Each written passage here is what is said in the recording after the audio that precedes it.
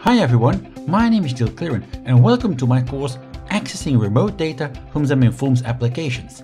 I'm the CTO of Xspirit Belgium and work on mobile and web projects. Nearly every mobile application will need data to work with. This can be local data, so locally on the device, but in many cases, apps will need access to remote, up-to-date information.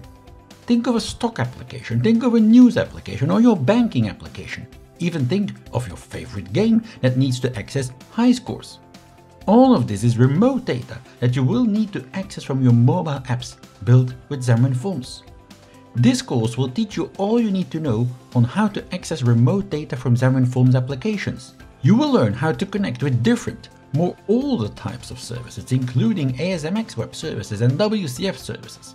Next, you'll learn about REST APIs and we'll learn in a lot of detail how we can connect with REST APIs from Xamarin.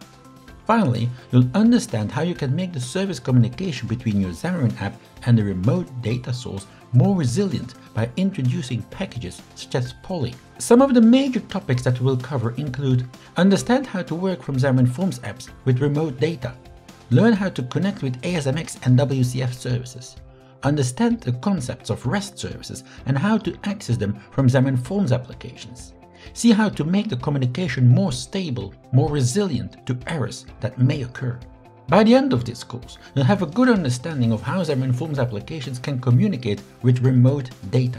This course is part of the Xamarin.Forms learning path and expects some Xamarin.Forms knowledge. Also, I will assume that you are familiar with the concepts of data binding Xamarin.Forms and that you understand the basics of the MVVM pattern in Xamarin.Forms. I hope that you'll join me on this journey to learn how to access remote data from Xamarin.Forms applications using the Accessing Remote Data from Xamarin.Forms Applications course here at Pluralsight.